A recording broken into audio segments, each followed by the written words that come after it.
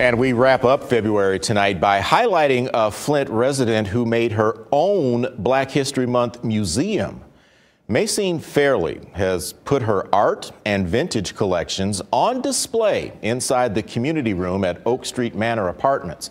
Now, she got the idea to set up the display during her time as a teacher, where she decided to use art to inspire and teach students about Black history. Black history was coming up, and that been always my favorite because I worked through the school system, and that was always my favorite, to put up stuff to make the children happy, to bring joy in their life, because I always saw a smile on their face. Even if they had a bad day, they'll go down the hall, oh look, and they'll start smiling. It touches me.